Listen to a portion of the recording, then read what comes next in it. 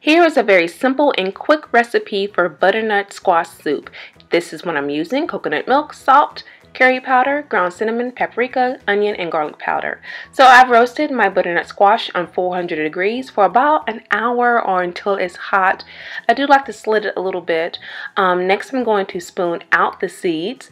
I also use chicken stock using bouillon cubes, about 2 cups. You can always gauge how smooth or how thick or thin you want your soup, okay? So I'm going to go ahead and spoon out the seeds, and I'm just going to place the squash into a blender. This is a very nice blender by Ninja. So yeah, and then I'm just going to go ahead and add all my other ingredients to the squash itself. Now sometimes I like to add carrots and potatoes, but hey, this is as simple as it gets. So that right there is the chicken stock, and before that was the coconut milk. I'm going to blend it on high until it's smooth. If I need to add more liquid, I can.